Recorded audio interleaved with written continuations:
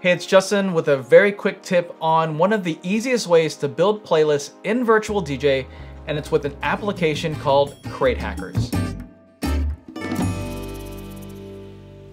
When is the last time a client of yours requested a few country songs for their event? And then you panicked because country is not your genre of expertise and you can't even name one current country song in the top 10 right now. Maybe you've just been wanting to copy a current list of top mainstream pop songs from Spotify, but the process to do that is a bit arduous.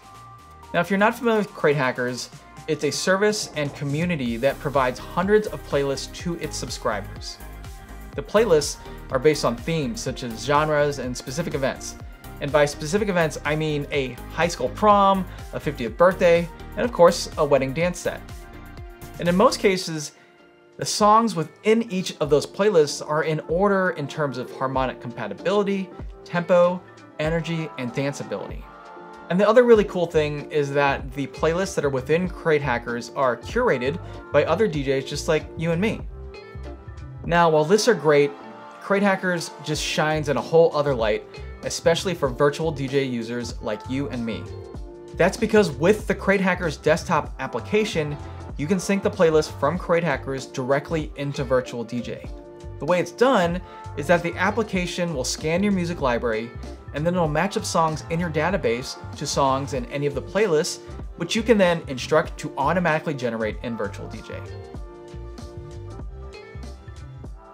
For example, that aforementioned country playlist that was needed, you could go into Crate Hackers, search the available related playlists, in this case I'm searching country, and then you just open it up, and Crate Hackers will tell you how many of those tracks you have, and then you simply click on an Export to Virtual DJ button, and that playlist is now in Virtual DJ. This has absolutely revolutionized event prep for me. Now, I've got a deeper dive video on Crate Hackers, which I'll drop a link to down below, but I just kind of wanted to show you really quickly how it works with Virtual DJ. But watch that video because I really go step by step with how this is all done. Now, if you're interested in signing up, you can use my affiliate link down below. Again, that's gonna get you access to hundreds of playlists, but it's also just gonna give you access to a community of really thousands of DJs that you're gonna be able to communicate with and just bounce ideas off with. Maybe even jump into one of the weekly video podcasts or live streams that the Crate Hackers family is always doing. Well, that's gonna do it for this one. Please subscribe to this channel where you'll find more virtual DJ tips just like this. Thank you for watching. I'm DJ Justin KANOYA, and I'll see you next time online.